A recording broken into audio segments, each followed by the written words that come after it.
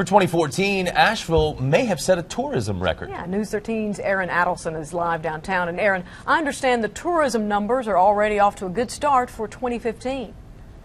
Tammy, they are. It's a bit quiet where we are right now, but all day downtown has been packed.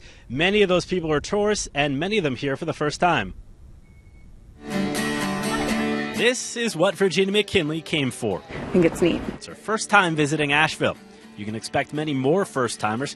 International travel experts Frommers name Asheville as one of the best places to go in 2015. Welcome to Malaprops. As a destination, Frommers specifically names the downtown bookstore Malaprops. It's great news. We're very happy to hear it. The store comes reader-approved. They have a whole section of mystery books that are wrapped in cardboard, and you don't really know what you're getting, so that's kind of unique. While readers pack Malaprops, the right word comes to Jonathan Hendrix. I guess eclectic would be a good word for it. It's also his first time here. People are definitely different.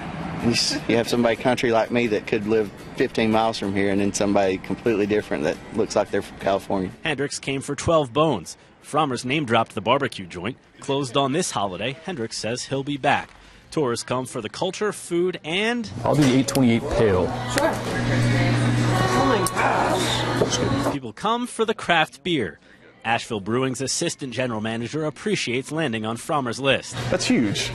We have to keep reinventing ourselves, and more breweries are coming into the town. Some of the bigger ones, big name breweries, and it's where people want to come. If you want to get a good pint, it's where people want to go. Combine all these things. We're looking forward to coming back. Asheville's tourism industry is off to a good start.